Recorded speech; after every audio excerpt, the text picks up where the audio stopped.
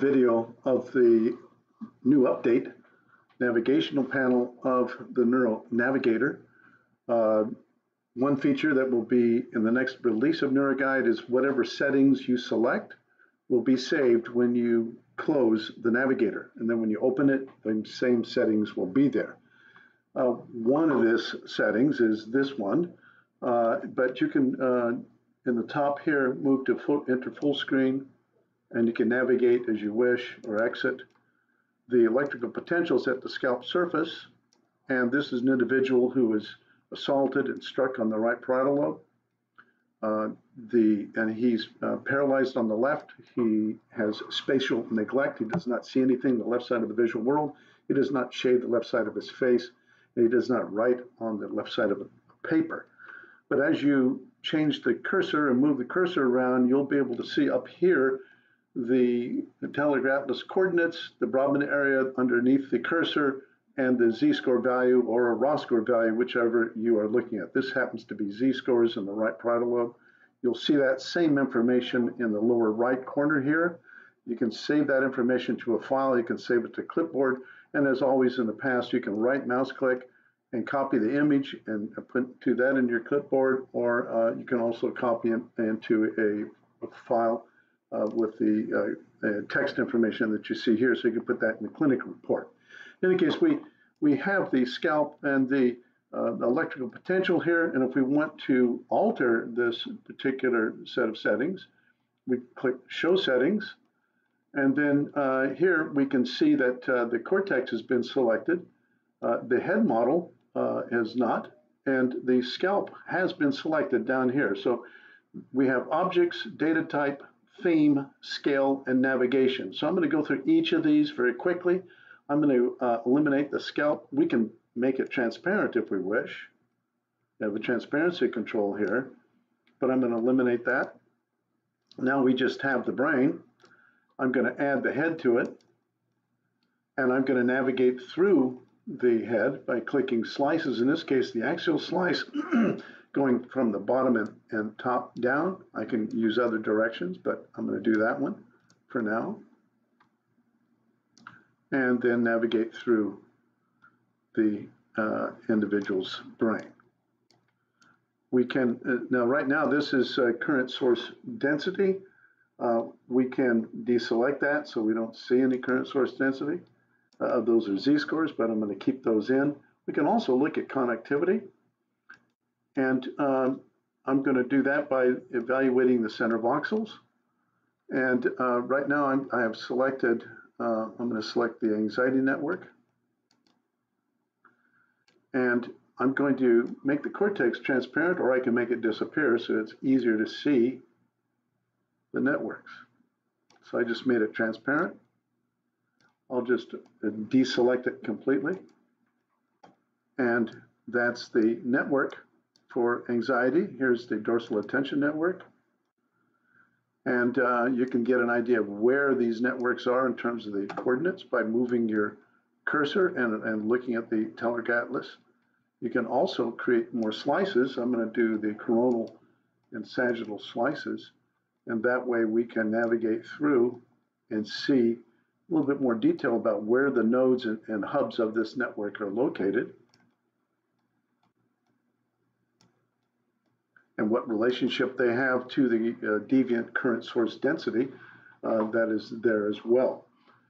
In this case, I've selected connectivity and also the current density, but if I want to evaluate that in more detail, number one, I can look at the Laplacian at the scalp or the electrical potential, but I've eliminated the scalp, but if you want to, you can. I also can look at lag coherence or phase differences or phase slope index of information flow, and we'll have both magnitude and direction in the future. And we can, and this is all in the connectivity network. In this case, it's we can look at the default mode. We can look at the executive branch, or the executive mode, I mean, language. Here we see that the language network of this particular one is just in the left hemisphere. You can again navigate around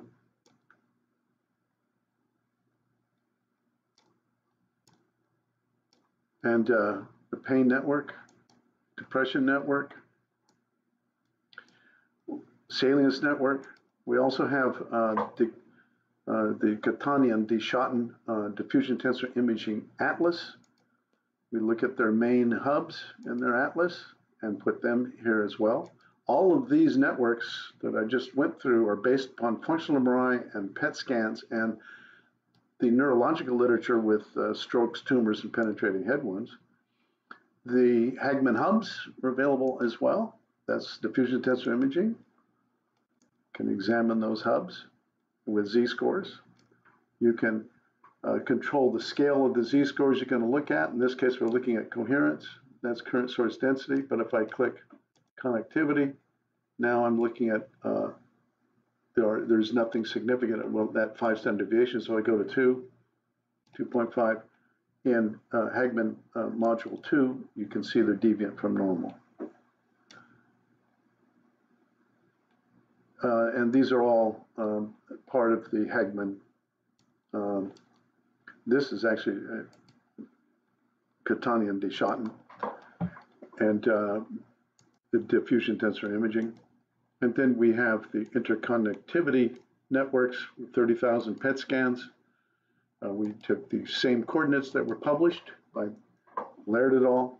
And used them as the starting points for this network. Now we can also use this control to navigate. We can change our mouse speed. We can move the brain around, select this, and then you'll just look at the right hemisphere. This is just the left hemisphere. And we can also go to themes. We can look at gray or dark. And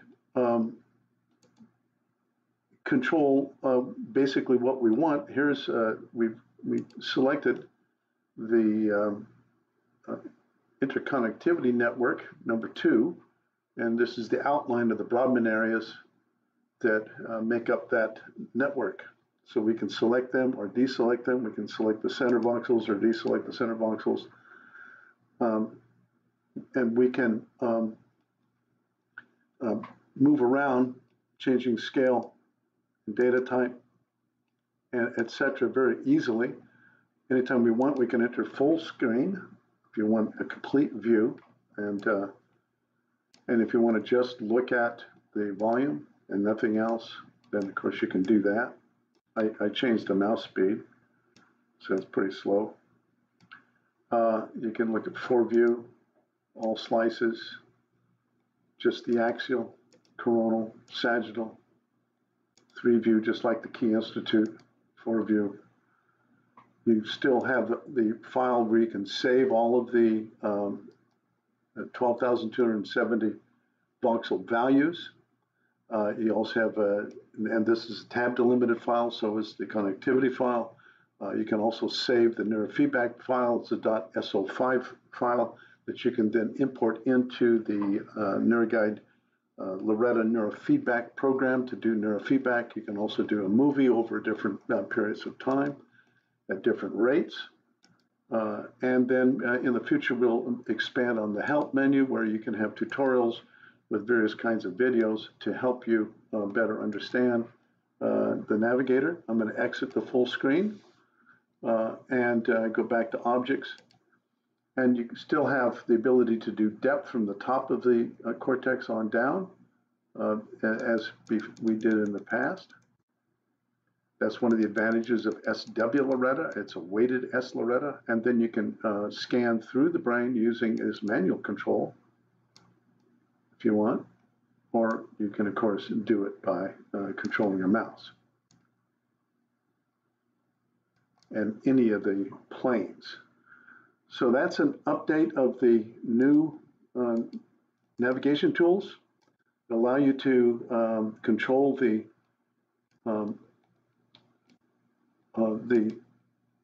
transparency of these different systems and different objects inside the viewer, and have easy control compared to having a drop-down menu like we had in the past. So there's a number of advances here, and we're always open to feedback And we'll be giving more detail on this in the future with more videos. And also we're getting ready for a workshop where we'll be covering this in